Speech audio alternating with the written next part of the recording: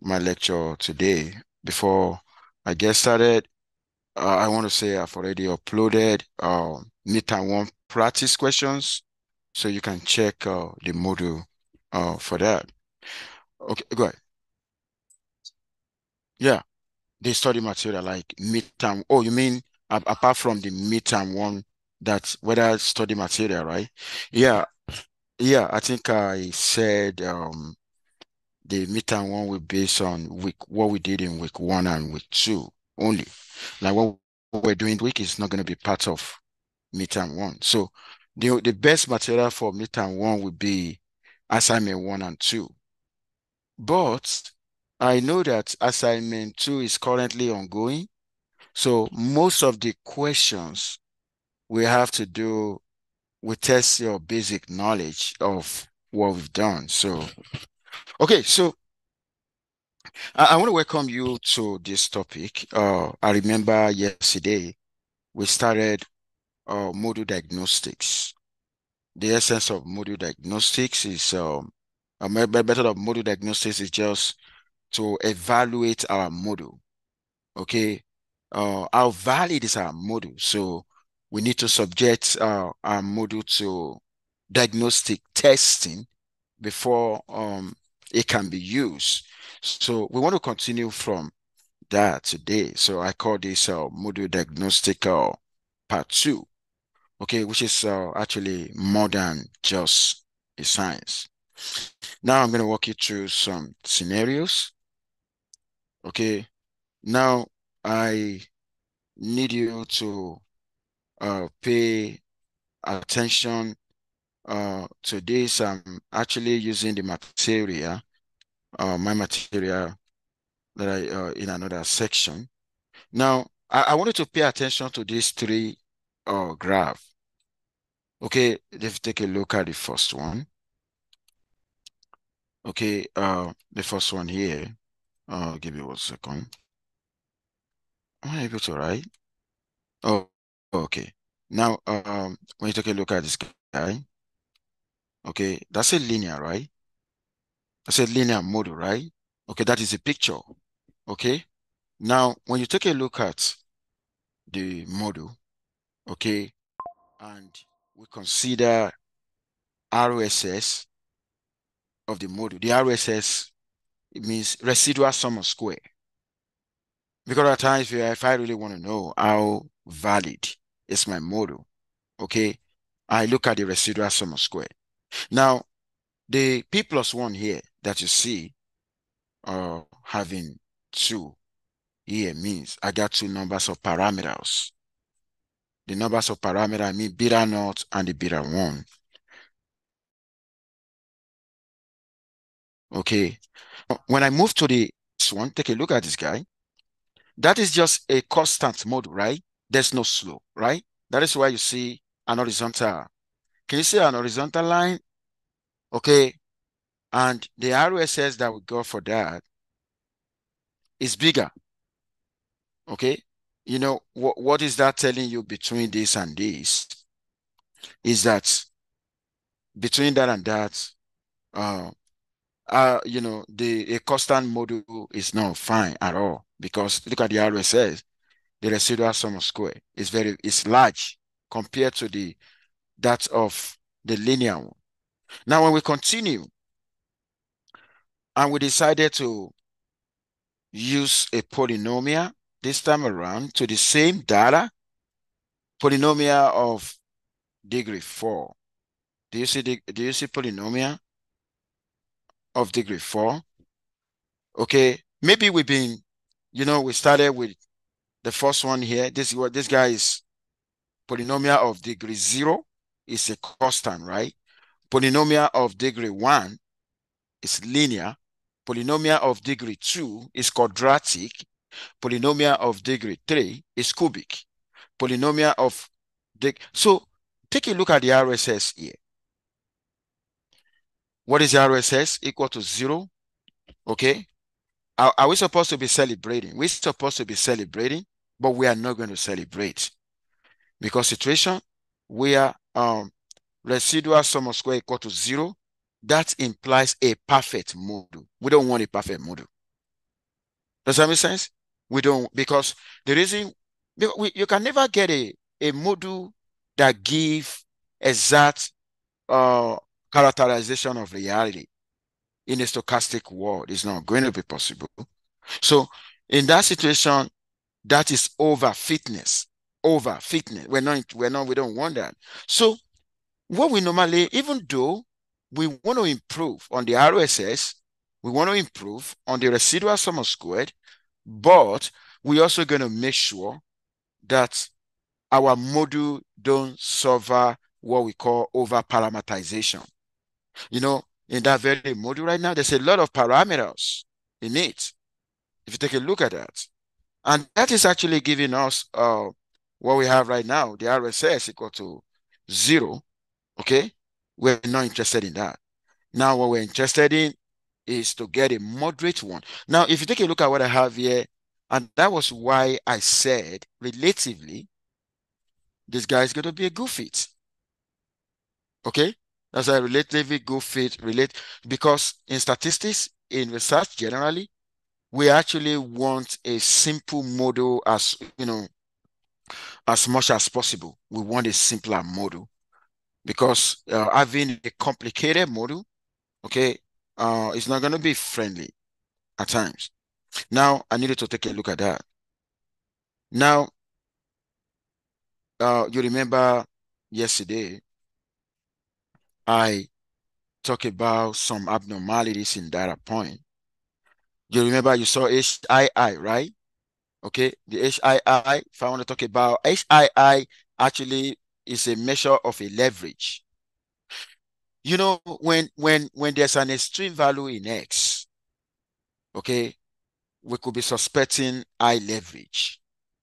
But high leverage, we have a rule for high leverage points because some points may look like they may be on a straight line, just like what I showed you yesterday, but far away from other, right? And you are suspecting them to be high leverage point, okay? They may not necessarily be looking at your the visual, I mean by visual means. And that is the reason why we're always going to have a threshold. Now, this is a threshold. If I compute my HII across data point, if you take a look at this, what are we focusing on? Look at this guy, variable X, right? Don't forget, I said extreme value in X can be suspected to be high leverage, right? Extreme values in X, while extreme values in Y could be suspected to be outlier. But right now, HII, you're going to compute it for all the observation. And if HII is greater than 4 over n, what is n? N is the number of observation.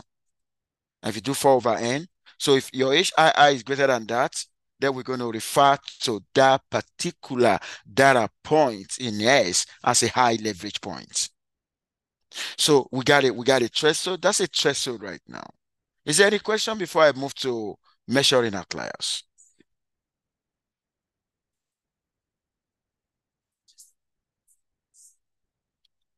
Oh, do you mean this guy? Oh, the numerator. Yeah, the numerator is just you find the mean of X.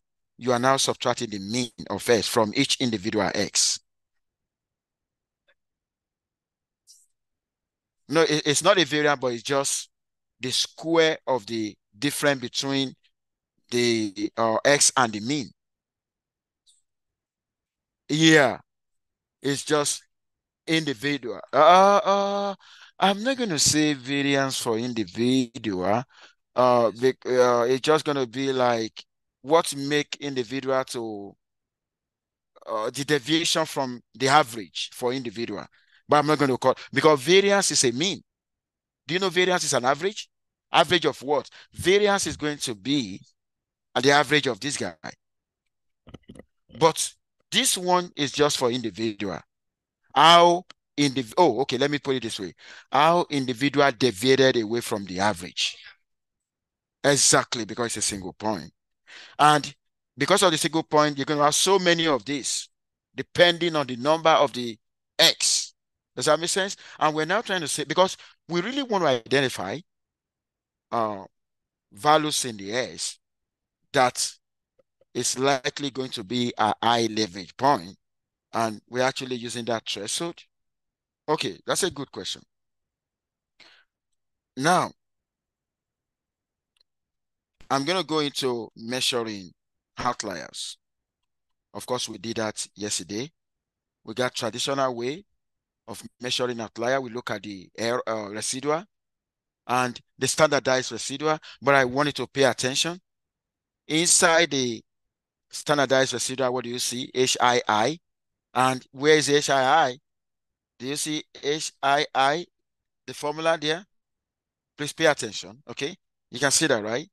And so the traditional way is using residual and standardized residual. And let me tell you this, if I'm using residual to identify potential outliers, if I'm using that, I'm actually going to focus on, I will look for observation with the extreme residual.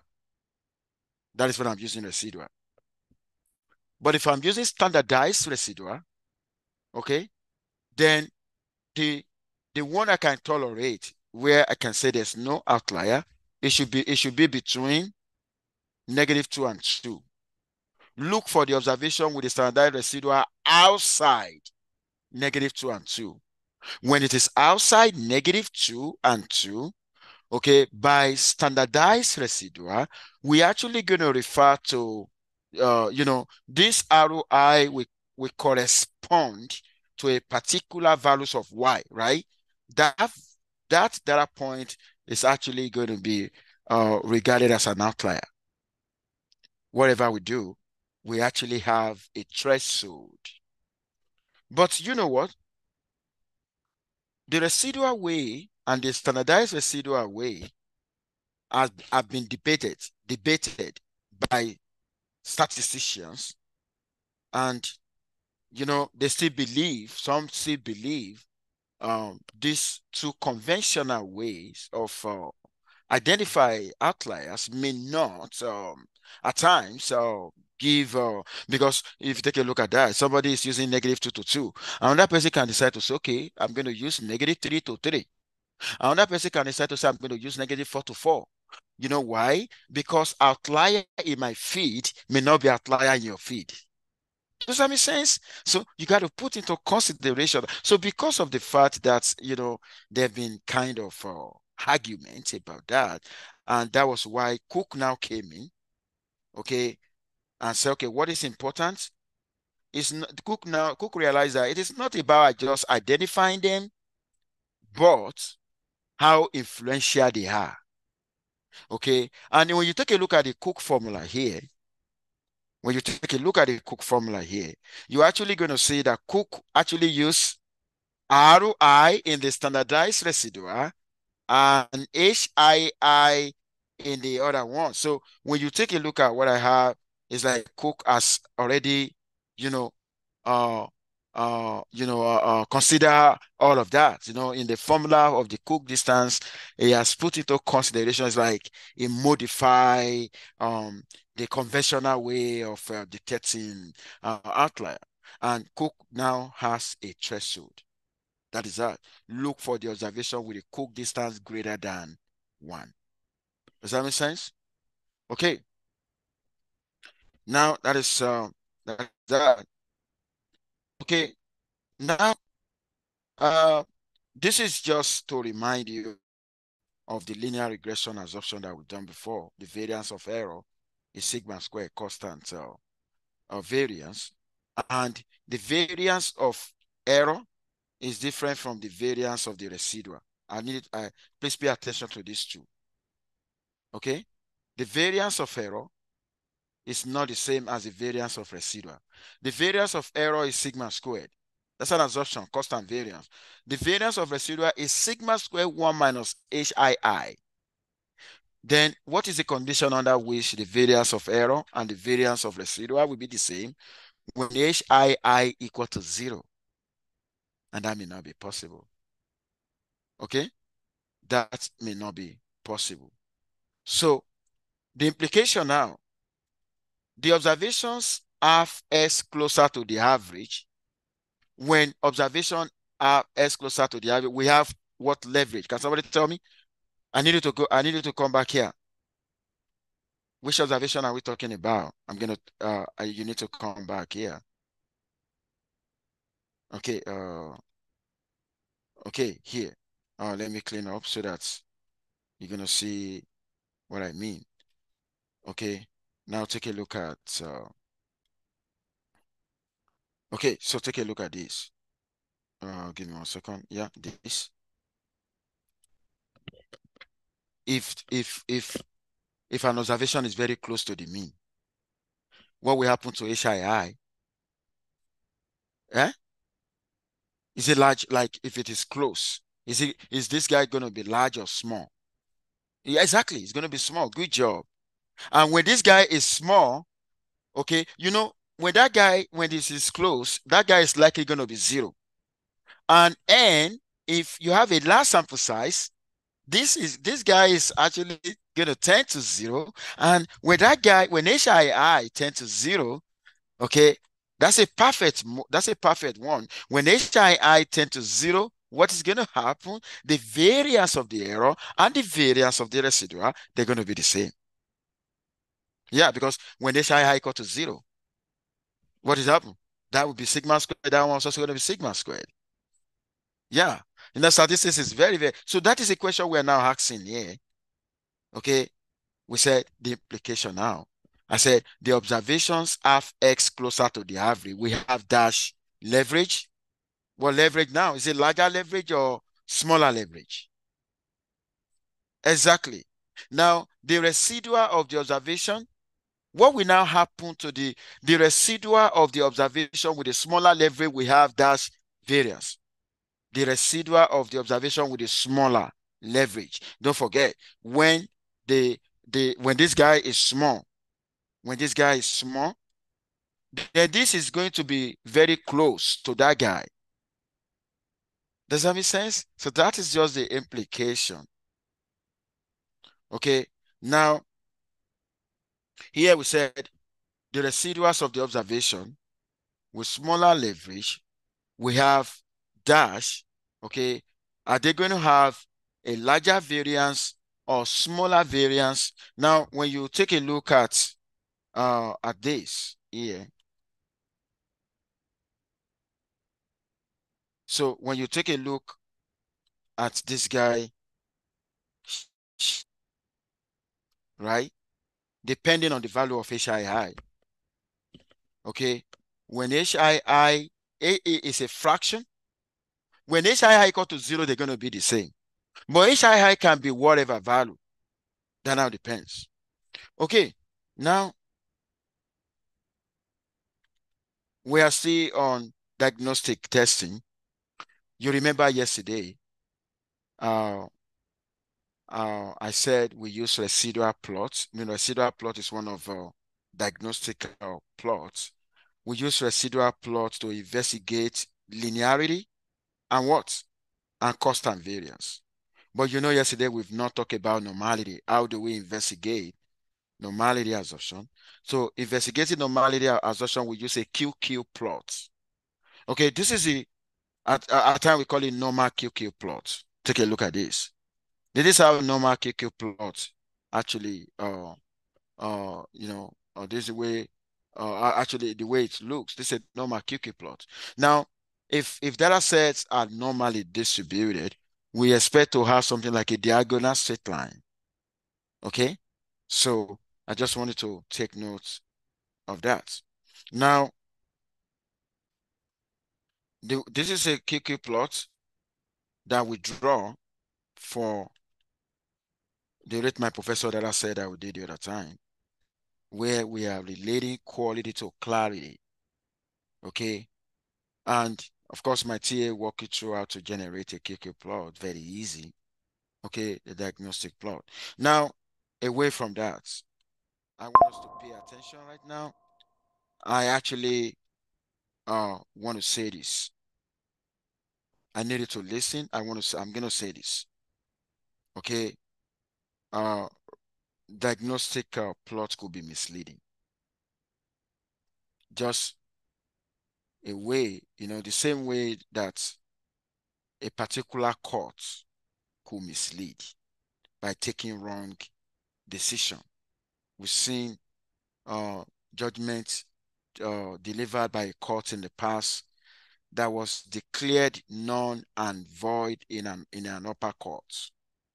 So what I want to walk you through now, what are the situations under which we may not be able to trust our diagnostic uh, plots?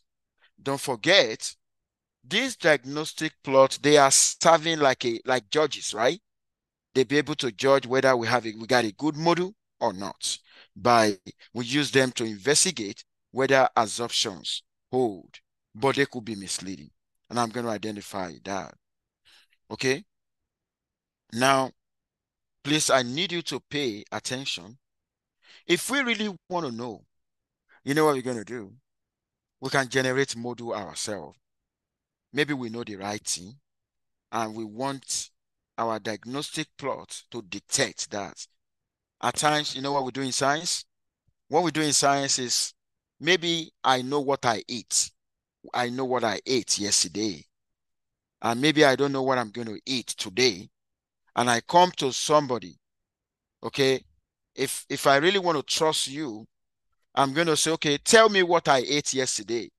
Before you can tell me, before you can predict what I'm going to eat today, okay, even though I don't know what I'm going to eat today, but I know what I ate yesterday, then you need to tell me what I ate yesterday. So what we normally do here is to be able to pretend, okay? Now take a look at this. Data generated from this. We have a way in statistics to generate data set, okay? Data for Y and data for X, okay? And assuming that the errors follow normal distribution with the mean 0 and the variance sigma squared. So we do simulation, okay, where we artificially fabricate data. Does that make sense? Have you heard about simulation before? When you simulate data, okay? Now I want to present a first scenario, case scenario A to you. Okay. Now, can you see sigma squared? You know, one of the assumptions of the linear regression is that error has a constant variance, right? What is the square root of the variance? Standard deviation, right? Now, when I'm simulating from that, and I actually tell my computer, I want sigma to be 2, and I want my sample size to be large, 500. Can you see that? Okay. And when I was generating this data set, I generated from normal. Okay.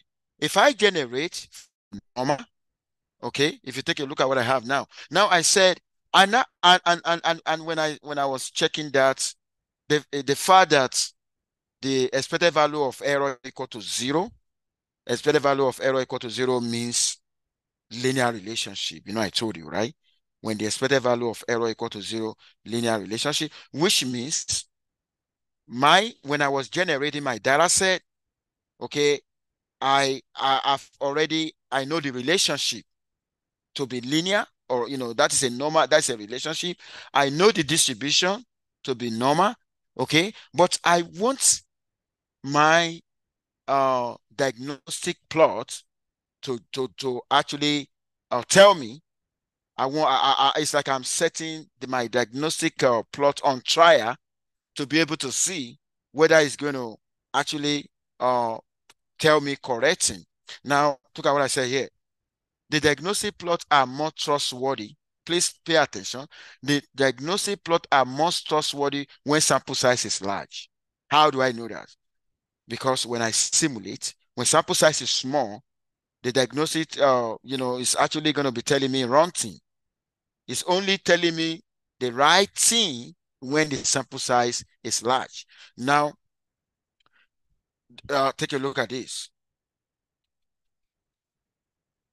This is the data. This is the scatter plot of the data that I generated. What is the scatter plot telling me? Straight line, right? That's super cool. Okay. Now, if the data, if it's telling me straight line, that's super cool. I'm expecting the residual to not to have a pattern, right? Let's look at the residual for the same data. Okay, can you see the residual for the same data? You know, I told you the other time that before you can actually conclude that assumptions of linearity are met, you look at the scatter plot, you look at the residual plot. The scatter plot must give you a straight line. The residual plot should be without pattern. Does that make sense? Okay. Now, what about the normality? Take a look at this. Did you see that? I told you the other time. When the normal QQ plot shows diagonal straight line, you see that? That shows it is normal. Does that make sense? That shows now here the diagnostic plot actually did a great job. But you know what? When you try, it only did a great job because of the fact that I choose a large sample size of 500. Do you see that? When I choose a very small sample size, even though I'm actually simulating uh, from normal and such that the expected value of error equal to 0, it may be telling me a different thing. Okay, now that is scenario number scenario A. Okay, now I want us to go to scenario B. Now you're going to see something now. You know what I've done here? I decided I decided to change my sample size to 50 from 500. Okay, this is looking small compared to the other one, but every other thing stay the same. Okay, and not only that. Okay, you know, you may not. What is the essence of the sigma? When sigma is small, okay, that will indicate a strong relationship. When sigma is large, that indicates a weak relationship. Now, I look at this. I said diagnostic plot may be misleading, especially when the sample size is small. How do I know? Now, we choose a sample size of 50. The data set we use, we actually simulated them, putting into consideration the normality of the error. Okay. Now, uh, if you take a look at it, I said the residual plot shows potential violation. Let's see. Let's see whether it shows a potential violation. Oh my God. Take a look at the residual plot. That is showing a potential violation, even though when I was simulating my data, I actually put into consideration constant variance. Go ahead.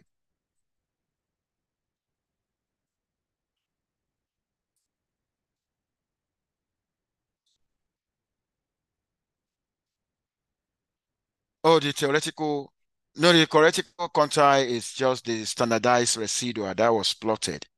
You can see here, this is the standardized residual.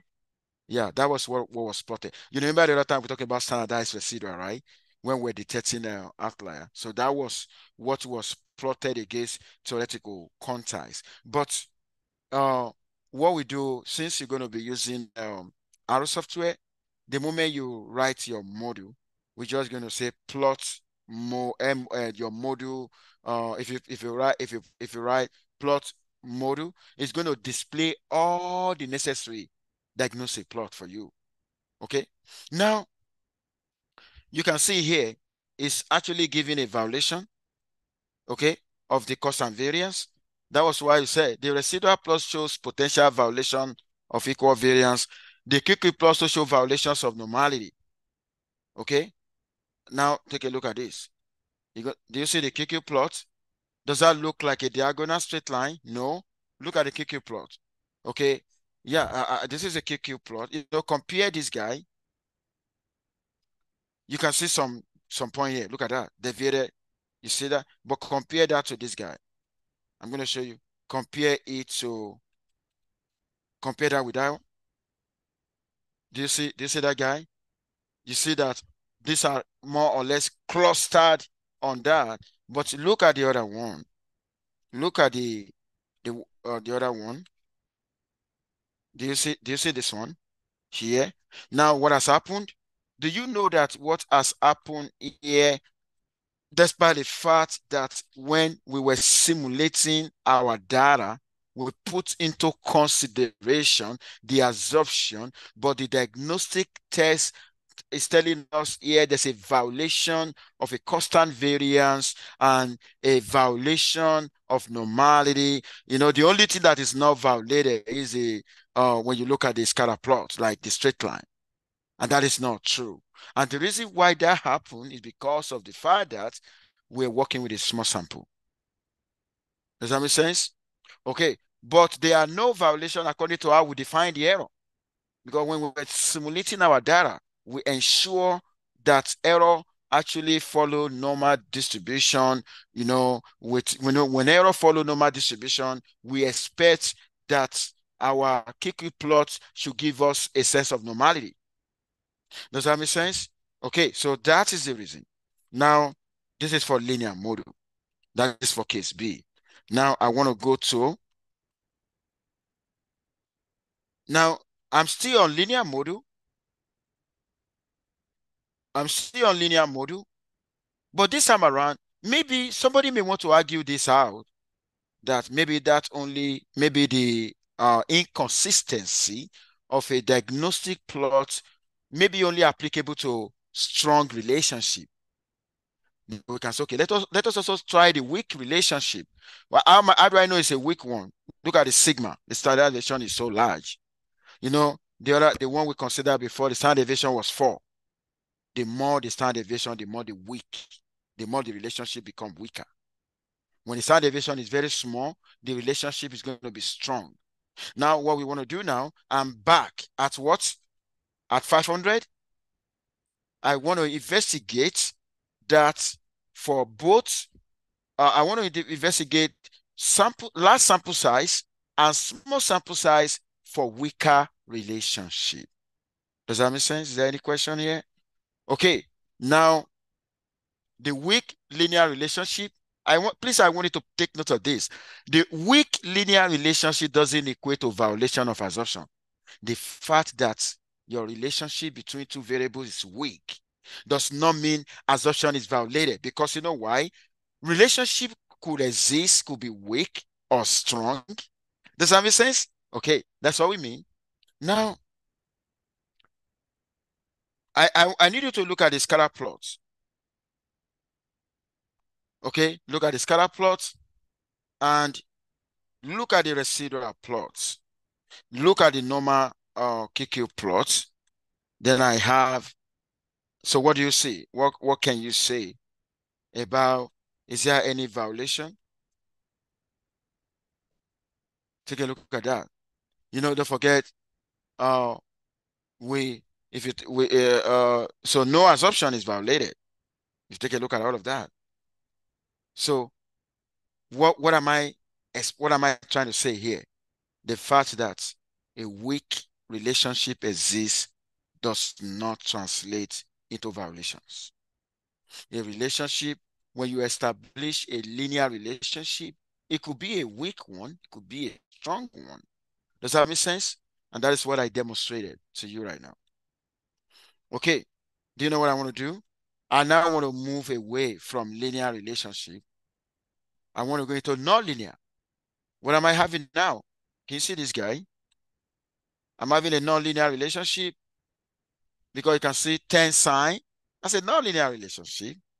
I also want to investigate, I also want to look at the behavior of diagnostic testing, of diagnostic tools or plots when it comes to nonlinear relationship, and whether linear or non-linear relationship. We also have errors in the model. Can you see error? Okay, whether you are talking about linear or non-linear, we expect the behavior of the error, to be okay, and, when we're simulating this model, error follow normal distribution. Can you see here, right? Error follow normal distribution with a constant variance. Okay. Now, in case scenario D, we're considering nonlinear relationship, like I said, and we're considering small sample. Okay. I needed to take note of that. But I put something in red. Diagnostic plot may not capture violations when you're talking about nonlinear. Does that make sense? If you try that, oh, I actually built a nonlinear model and I actually want to see how I can trust my model and I want to use a diagnostic plot, okay, for small sample now, okay, and that was why look at it. I said the residual plot and scatter plot may fool the statistician to believe that linear absorption is met. Now take a look at this. When we're simulating our data, what is the relationship that we simulated, non-linear? And let us see what the diagnostic test is going to tell us. Oh my God. Do you see what the diagnostic tool is actually telling us now? It's giving an indication of linear. And even though when we simulated our data, okay, when we simulated our data, we know it's not linear. And that was why you see here, okay, the residual plot and the scatter plot may fool the statistician to believe that linearity assumption is met while it is actually violated. We know from the beginning because we know how we simulate our data. Look at the picture now. Imagine a statistician or a researcher that actually use a diagnostical tools for nonlinear relationship to justify the validity of the model. Okay, I'm actually going to refer to that as an exercise in futility. Okay, so let's look at that. Now, still on the nonlinear. The other time we talked about small sample, right?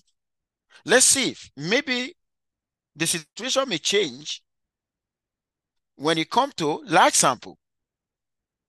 Okay, we still fitting non-linear, right? Can you see that? It's still fitting non-linear relationship. Okay. Now I said violation of one assumption may affect the diagnostic of another assumption. At times when sample size is large, okay, these diagnostic tools, irrespective of the model, they're actually gonna behave well. Does that make sense? But let me tell you this. If one assumption is violated, okay, it should have other assumption too. Now, let's look at let's start with the scatter plots. What happened here? What is it telling us? That's a violation. It's not a straight line. Okay. So, so due to the violation of linearity, okay, we don't even need to test normality. Okay. So due to the violation of linearity, QQ plot is not a trustworthy tool for evaluating normality assumption anymore. Okay. And if you take a look at what I have here, oh my God. That is looking approximately normal, but that cannot be trusted because of the fact that linearity assumption is violated. And I know the reason why that guy is behaving like that, because the sample size is large. Does that make sense? Okay. Now that is that scenario. You know what, where I want to go now? The last scenario, what I want to do in the last scenario, I don't want my error to come from normal anymore. Let me tell you this. The probability distribution of the error could be normal or not. Okay. Now I need you to take a look at this, right? That is which is looking. If you take a look at that model right now, okay. When I'm simulating the model, I allow the error to follow a different distribution, okay, which is gamma. A gamma distribution is another probability distribution that is not normal. That have a parameter 1 and 5 because we got two parameters in a gamma distribution.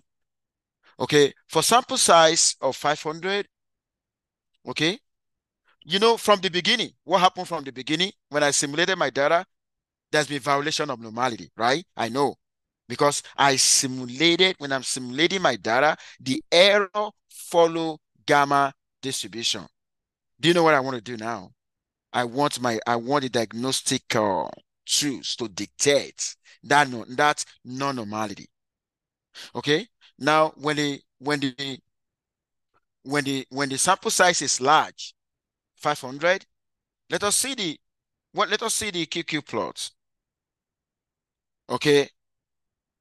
Do you see that? The QQ plot shows violation is behaving well. But you know what? When you try small sample, the QQ plot is going to tell you that this is normal. And even though what happened, even though, look at what I said. The QQ plot indicates violations of normality assumption. Indeed, we have defined error to follow gamma, but the QQ plot is telling us that because the sample size is large. When you try for smaller sample size, don't be surprised. Okay, the QQ plot is going to say it's normal.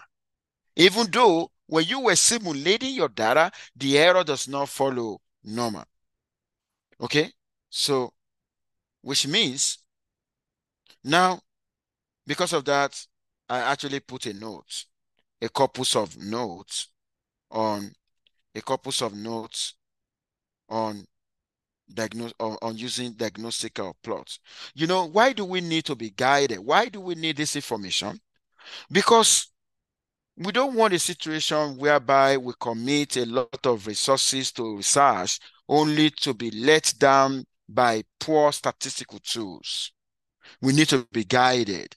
Okay, now a couple notes on using diagnostic plot. Number one, diagnostic plots are more trustworthy when the sample size is large. They are only trustworthy when the sample size is large. Okay. Two, diagnostic plot may be misleading, especially when the sample size is small or when the data do not cover the entire range of X. Okay. Now you're working with something now, and the data you have does not cover the entire range of X, because in real life, we're always going to have the minimum value a data point can be and the maximum. Maybe in your own research, it doesn't cover the entire range. Three, weak linear relationship does not equate to violation. Okay. So a relationship can be weak. That's no problem. Okay. And diagnostic plot may not capture violations. I think I've demonstrated that today. Violation of one assumption may affect the diagnostic of another assumption. Okay. You know, even in hospital, when somebody complain about headache, it could lead to something else. Okay. When somebody have a particular disease, if it is not properly checked, it may lead to some other. So, and that is that. Now, what is the principle? Principle now that we need to, okay?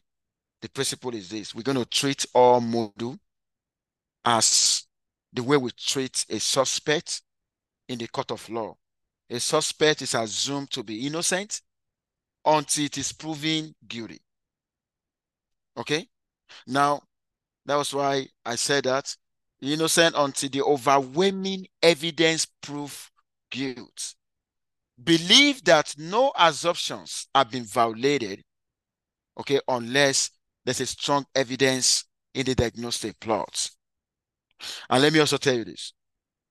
Apart from using a diagnostic plot, because of the inconsistency of diagnostical plots, we also have other means, other ways of testing module validity. Does that make sense? We can't rely on diagnostic plot only because of the fact that the capacity or the ability of a diagnostic plot actually rely on the nature of the sample size. Does that make sense? And that is the reason why you need to check whatever diagnostic plot you are using, check your sample size. It matters a lot. Okay? And as time goes on, I'm actually going to show you some other ways we can, the alternative ways, that we can use to check these assumptions, apart from, using diagnostic plots. But diagnostic plot is only just going to give us an idea of what is going on. It's just like when somebody is sick and the person visit a clinic. I know before the physician will run a laboratory test, a physician will examine physically the patient, right? At times they could touch the hand, with their experience, they will recommend tests, right? And at times, the physician may even conduct more, tests more than once. You understand? Because when they do it once, don't forget that our equipment that we use in the testing cannot also be relied upon 100%. Does that make sense? There's something that we call sensitivity and specificity. Have you heard about that? Okay, somebody may have a disease and the equipment may not detect that. Of course, we have false positive, false negative around. Okay, this is going to be the end of the lecture today. We're done with diagnostic.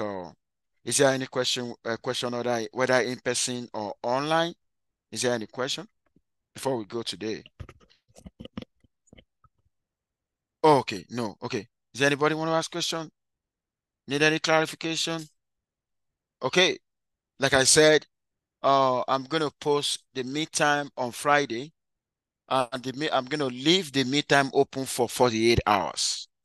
So which means you have until 11:59 p.m. on Sunday. Okay. Now, but it is being programmed.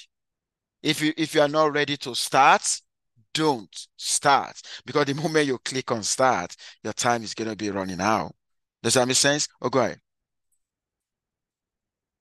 Oh, okay, that's a good question. No policy. You have access. You have access to whatever that will make you comfortable. It's an open exam. Does that make sense? It's an open exam. You you are not, you can be anywhere to take this exam. That's what I'm saying. You can take it in the night. I don't need to be there when you are taking it. Okay. But you're actually going to join the Zoom whenever you want to take it. And your video on. I want to see the person writing the exam. You got to make sure when you join the Zoom is always going to be on. Does that make sense? So when you join the Zoom, you put on your video. I want to see you. Use whatever resources that will make you succeed in the exam.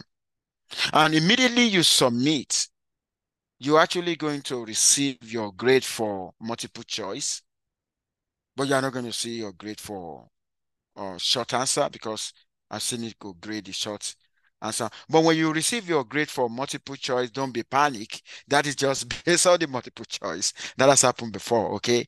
Okay, is there any other question before? Go ahead. Yeah, I can confirm to you there's going to be coding. Yeah, there is going to be coding. So, oh, how long you're going to have the exam? I think it depends on whether somebody have accommodation or not. We have some DRC student. So I'm going to put a statement out today, before the end of today, on the announcement section to say, okay, uh, this exam will be for this hour. And for DRC students, it's going to be for this hour, because they're going to have extended time.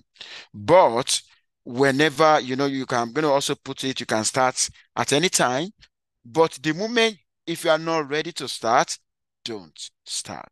The moment you click on start like this, your time is going to be running out. Does that make sense? Okay. And another thing is, let's say I said, okay, I'm just assuming now. If I said this exam is 1 hour, and maybe 1 hour, 30 minutes for DRC, I'm just student. Even though I put the duration to be 1 hour, 30 minutes, if you are not DRC student, you must use your 1 hour.